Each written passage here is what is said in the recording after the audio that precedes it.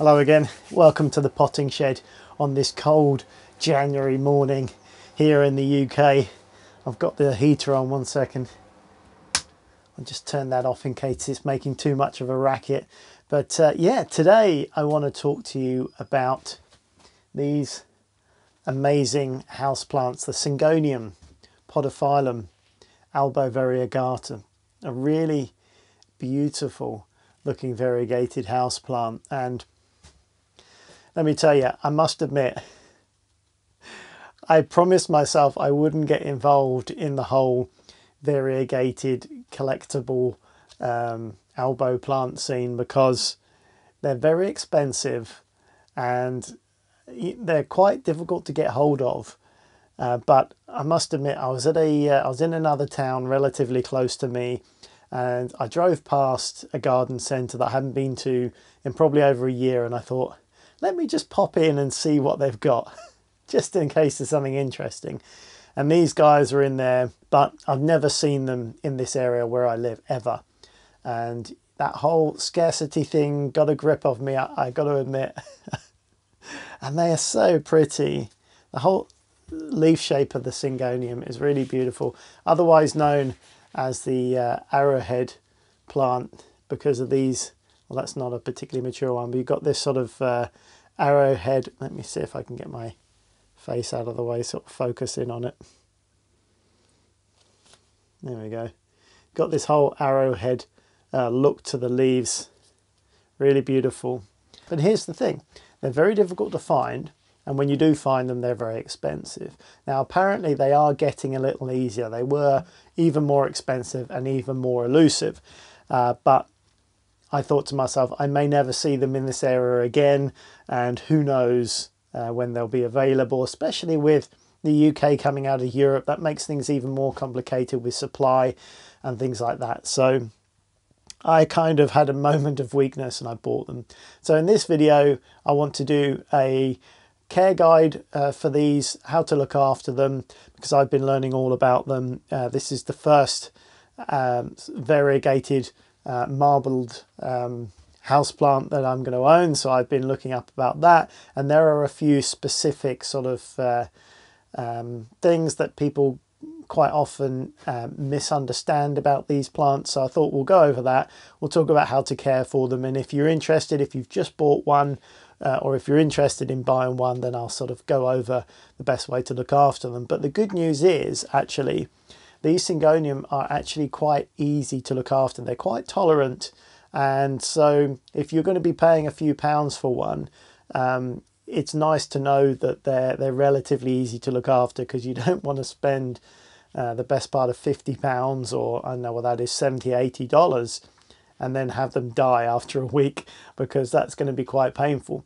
I know they're not huge amounts of money in the grand scheme of things compared to other rare houseplants go into the many hundreds, if not thousands, but we're not sort of on that level with these plants. But yeah, in terms of care, an average amount of water will be fine. The usual: water it well, then allow it to properly dry through until the first inch or so is starting to dry out, and then you water it again. But they are relatively tolerant. I wouldn't advise it, but if you did leave it a bit longer than you should and it was starting to really fully dry out, then you know they will sort of wilt a little bit and then come back after you water them, apparently, which is great. I would say they're tolerant of lower light levels, which is true, but because this is variegated, which means we've got a lot of leaves with less green on them, the green is where the chlorophyll is, and that is what makes the energy for the plant. So although these leaves are very pretty here with the sort of albinism or the albino looking side of them, they do look amazing, but they're not very good from a plant's point of view. They can't make energy. So you get a few, I'm not sure, there isn't one on here, but sometimes you can get completely white leaves which look stunning, but are not very healthy for the plant, and they need the green to be able to make energy to support life in the plant. So it is almost like a defect, if you like, and the plant growers will see one which has this, and then they will keep growing and developing it to create the plants with this on it, but it is kind of like a defect, even though it's a very pretty one. So bear that in mind. You will need plenty of light for this, but not the sort of harsh south-facing direct light, because for the same reason, these are going to burn quite readily. They're quite thin leaves on these Syngoniums, so they will burn. But a bright position, maybe back from a south-facing window that doesn't get the scorching light coming in. This time in the winter, less likely to get the scorching hot sun through your windows anyway. But just bear that in mind. If the sun does sweep past this and spend any time on the leaves, you might get some burning. But otherwise, plenty of light, normal amount of water, and this should be absolutely fine, which I'm pleased to hear about personally, because yeah, I spent a few quid, because not only did I buy this, I also bought that one. So I bought two of them, which in the UK is the best part of £100.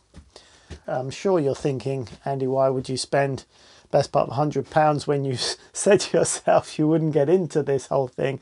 Well, these are actually, when I as an excuse, probably realistically, for buying these, I thought it would make an interesting project for something I've got coming up on the channel. But I'm not going to mention in this one, because this is more of a care guide video for this particular plant.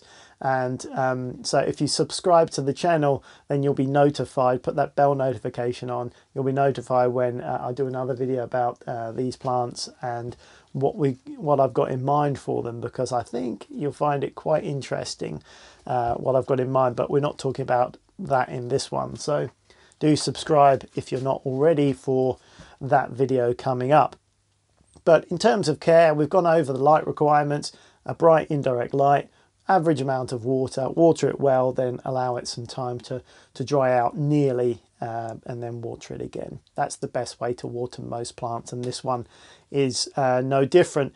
Humidity, an average amount of humidity. If you can keep it in a more humid environment around other houseplants, helps raise the humidity a little bit. If it's in the winter where you are and it's cold and you've got central heating on, they don't really like the drying atmosphere that the heating makes. So try and keep it away from any heat sources like radiators and things like that. And any way of boosting the humidity around your environment, maybe with a humidity tray, or if you have some sort of humidifier that you use for your houseplants, that's great as well. But otherwise, fairly tolerant. I know some of the other variegated houseplants are a little bit more tricky to look after, but the good news is if you do want to get this type of plant, then this is going to be one of the easier ones to look after, which is, for me, I'm really pleased about that. Other things, this is, the Syngonium is a vining plant, so if you allow it, it will trail. If you want it to trail, it will sort of grow over the pot, and you could put it into a nice hanging basket, something like that, and so it will trail nicely in that form. Or if you give it something to grow up, it will climb as well if you want it to. But generally, because of the variegation, a lot of people keep it in like a close format where it bunches nicely, mainly to try and keep on top of these leaves. Because the thing you might not know if you're new to these type of plants is, because this is a unnatural type of situation for these plants, they will quite often try and often do revert back to green leaves. As you can see here, that one is a completely, is it completely? Yeah, that's a completely green leaf.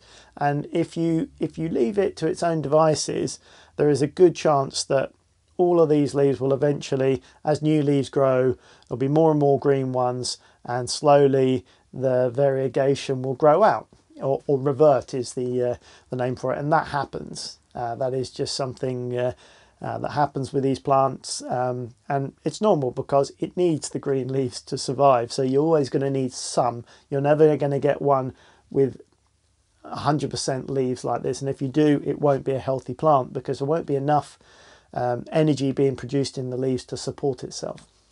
But we can do things about that, which means if there are more green leaves growing than of the nice variegated ones, you can chop the green leaves back down to the last variegated leaf. So if there's two green leaves and then the third one further down is variegated. If you chop it down to that variegated leaf, then hopefully it should then push out the next leaf, should be another variegated one. So you control it. So by doing that, you keep a nice tight habit of a plant generally, and that's generally how they survive and how they're grown in these sort of pots, because the owners want to keep the nice variegation. So that's all you need to do really. Keep an eye on it. If you forget about it for too long, then just be aware the money that you're paying for the variegation may disappear. So I think that adds a little bit more interest to the hobby, and that's what kind of got me interested in taking this. Is it's another skill level, if you like. It gives me some more interest to spend some time with these plants, look at them, see what's happening with them, and to see each leaf. Is it going to be variegated? If it is, how much of it? Is it going to be marbled like this? Is it going to have the whole leaf white, and how bright is it? Because you'll get anything from a very bright white all the way through to a creamy coloured leaf. So there's a lot more to look into and a lot more to pay attention to with these plants, and that's really the interesting thing for me. So it's a learning experience for me. It's the first one that I'm going to enjoy and grow. Am I gonna grow more? I don't know. We'll have to see how this goes. The other types, the Monstera Albo, for example, and the few varieties of that are very sought after, and because of that, because of the rarity and how popular they are, the prices are crazy. Just for a single leaf cutting, you're quite often paying hundreds of pounds now. They used to be cheaper, and I remember seeing them a few years ago thinking, wow, £60 for a small fully developed plant of a Monstera was crazy. But now they've gone even further and even further than that. So yeah, I don't know if I'm going to jump on that bandwagon, but I'm enjoying this so far, and I will keep you posted about how these get on. I'm going to find, it's still in its nursery pot, so I'm going to find a nicer pot for them, and I'll obviously keep you posted about what I've got planned for these ones, which should be a bit of fun. But that's it for this one. Thanks very much for watching. I hope you found it useful. Please give it a thumbs up if you have, and I'll catch you very soon on another video. Bye for now.